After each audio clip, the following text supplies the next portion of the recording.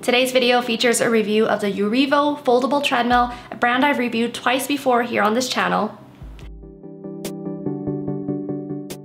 I'll go ahead and link those videos in the upper right hand corner in the cards.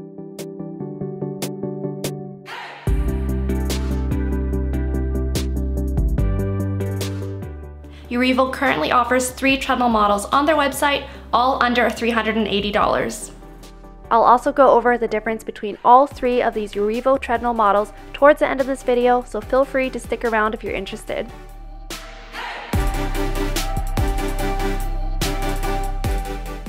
This treadmill retails for $369, an attractive price considering its quality and compact size.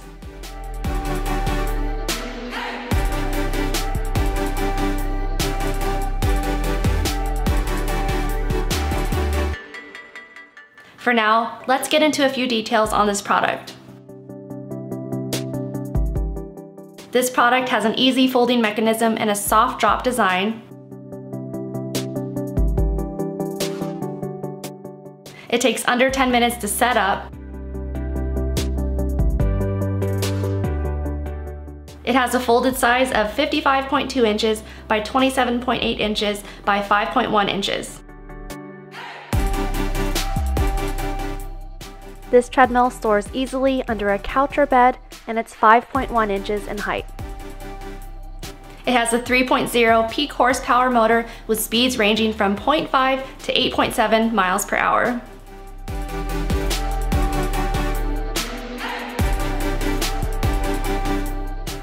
It has a large, multi-layer treadmill with dimensions of 16.5 inches in width and 45.7 inches in length. They have 12 preset programs with an LCD display displaying time, distance, calories, and heart rate.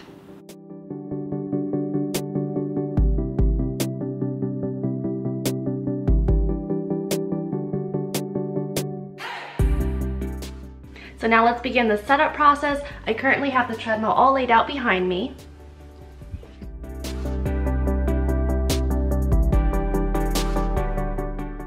So this is what the treadmill looks like with all the accessories.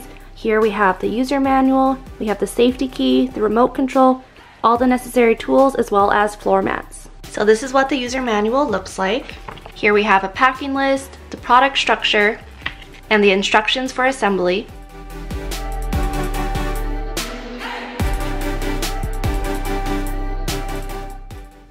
So we have 2 knob sizes. The longer knob will be on the bottom and the shorter knob will be on the top. First, we're going to place a gasket on the longer knob, and this will go on the base. Next, we're going to pull up the handlebar. Screw in the 2 knobs for the base. Once again, you're going to use the longer knobs. Next, we're going to screw in the 2 shorter knobs for the top handlebar. The last step is to attach the safety key, and you're ready to go.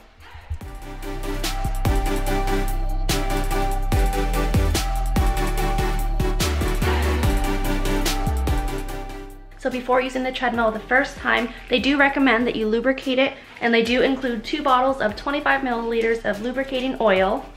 For the first time, you're going to apply half a bottle of oil to the treadmill.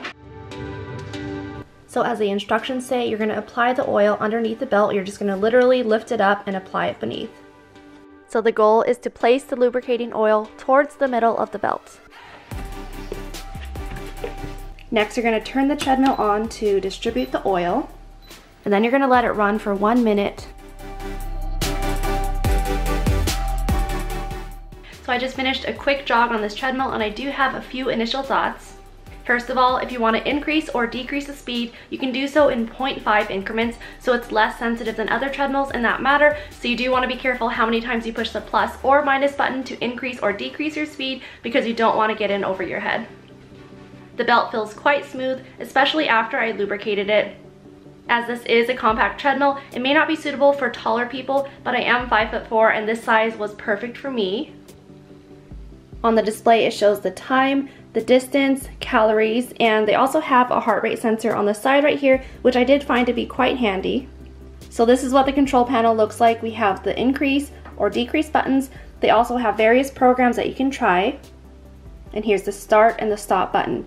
I also like that we have the side rails right here. Say if you do need to put your feet up to get a sip of water, it's more than adequate.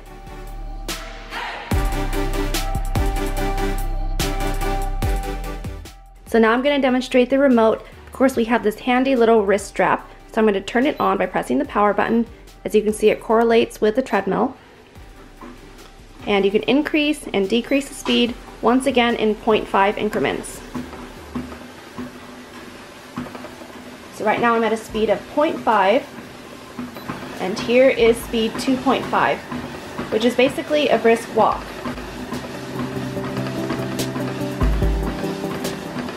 To stop the treadmill, I'm going to press the power button again, and that basically serves as a stop button, not a power off button. Collapsing the treadmill is quite fast. It takes just a few minutes. First, we're going to remove the knobs at the top of the treadmill. Next, we're going to remove the knobs at the bottom of the treadmill. From here, we'll fold down the handlebar. The display also folds down. There are wheels at the front of the treadmill for easy transportation. It can easily be stored under a couch or a bed, and once again, the height clearance of this treadmill is 5.1 inches. So if your couch or bed is over 5.1 inches, this treadmill will easily fit underneath it. This model has the same structure as the first gen treadmill with a tray table and the 4 knobs to collapse it. This model is also the fastest, giving you a max speed of 8.7 miles per hour versus the other two, which have a max speed of 7.6 and 7.5 miles per hour. It has a 3 horsepower motor, which is the same as a second gen treadmill and better than the first gen. Now I'm going to talk about the second gen model, and personally it's my favorite model. This has the widest belt, which is 0.5 inches wider. It's also the fastest to collapse. It takes under 10 seconds to do so. Unlike the other 2 models, this treadmill can be used under a desk, meaning the handlebars fully collapse. Unlike the other 2 models, this model doesn't have a tray table option, so if you're looking for that feature, perhaps consider the other models. Lastly, we're moving on to the first gen treadmill. So this treadmill has the least amount of horsepower at 2.5 horsepower versus 3.0 for the other models. This model has a max speed of 7.5 miles per hour versus the newest model, which has a max speed of 8.7 miles per hour. This model also has the largest tray table, so if you're interested in that feature, you may want to consider the first gen. So anyways, that should do it for today's video. I hope you enjoyed it. Be sure to like this video, subscribe if you're not already, and comment down below what are your thoughts on this treadmill. Do you think this treadmill is worth it for the price? With that being said, I'll see you in my next video. Thanks for watching.